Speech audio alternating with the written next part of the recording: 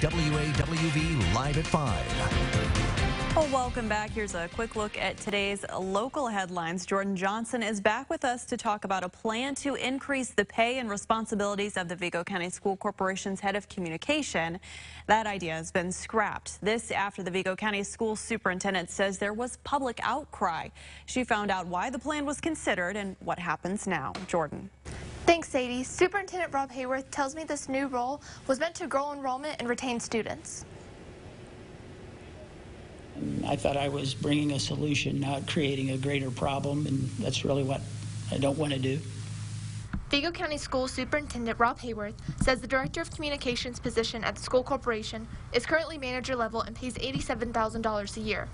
A recent plan would have made this position a director-level job, upped the pay, and added duties that include growing the student population. Hayworth said director-level pay is no less than $127,000 per year. Hayworth acknowledged the plan met with backlash from the community. A demonstration against the move was organized on social media. Bill Riley is the head of communications for VCSC. He was hired in 2019. Hayworth says the plan to increase the duties and pay of this position came after the December 14th school board meeting where a discussion was held on declining student enrollment. That did not happen overnight. The solution to that problem will not happen overnight. VCSC receives $6,600 of state funding per student. The board learned at that December meeting there are 850 students in Vigo County who are not enrolled in VCSC, a potential loss of $5.6 million of state funding. Had Riley's duties been expanded, Hayworth says he thought student enrollment would have grown. The excellence, innovation, and creativity shown by our current head of communications is why I thought he could lead this initiative moving forward.